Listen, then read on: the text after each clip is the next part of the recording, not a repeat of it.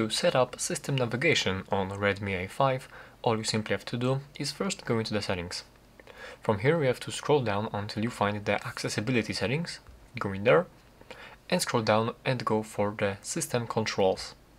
From here you have to go into navigation mode, and by default here should be enabled the 3-button navigation, and also you can go for the gesture navigation.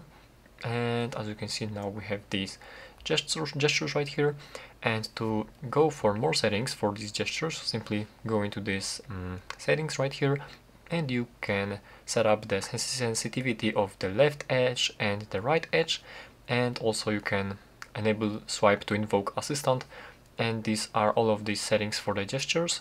And for the button navigation, 3-button navigation, as we go for the more settings, we can only enable hold home for assistant, and we cannot change the layout of these buttons right here, unfortunately.